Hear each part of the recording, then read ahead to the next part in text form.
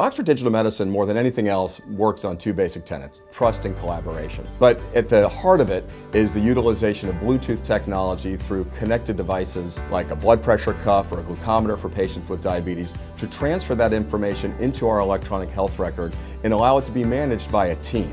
In the traditional model, patients may only have 2, 3, 4 blood pressure readings, only a handful of blood glucose or hemoglobin A1Cs that they're able to share with their physician or their other healthcare practitioner over the course of a year. But we know that those numbers go up 30, 40-fold for many of our patients, and really it's that data that's the key in what sets it apart from the traditional measurements of healthcare. The design is not to replace the physician. The design, in fact, is to allow that physician to create a stronger, more ongoing relationship with that patient, utilizing this team approach, and to involve all the players, including that physician, the one who's at the heart of that patient-doctor relationship, is critical, and it's these other team members that allow everybody to succeed.